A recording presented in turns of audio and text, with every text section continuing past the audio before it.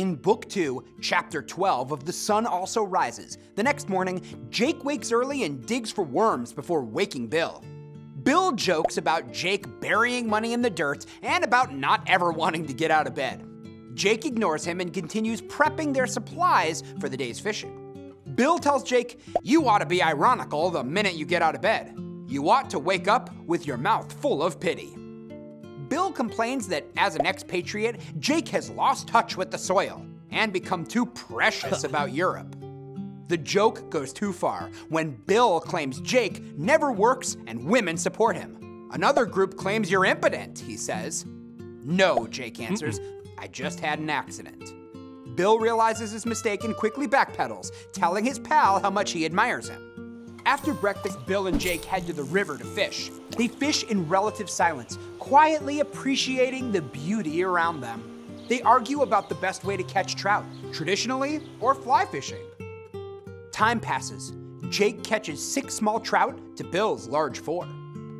Over lunch, they reminisce about a friend who passed away, and Bill jokingly says, "Our stay on Earth is not for long. Let us rejoice and believe and give thanks." He carries on somewhat sarcastically as if delivering a religious sermon. And like always, he and Jake drink heavily. Jake admits to having been in love with Brett years ago, although he claims he doesn't give a damn anymore.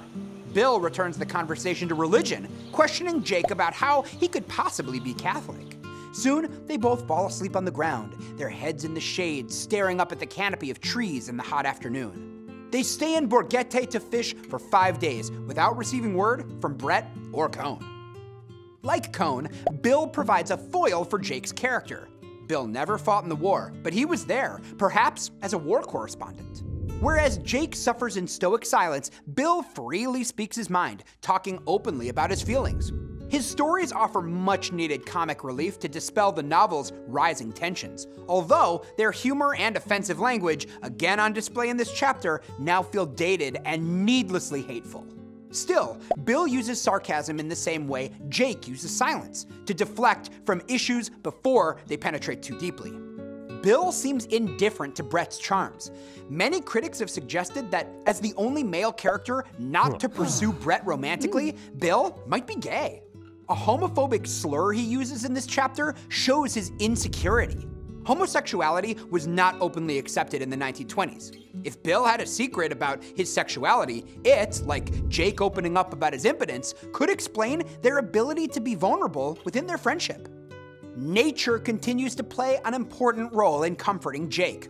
The stream, the woods, hiking and fishing for trout, drinking wine that has been cooled in a spring, and falling asleep among the trees. Their idyllic time in the natural setting sharply contrasts with the long shadow of drama cast over their time with Brett and Cohn.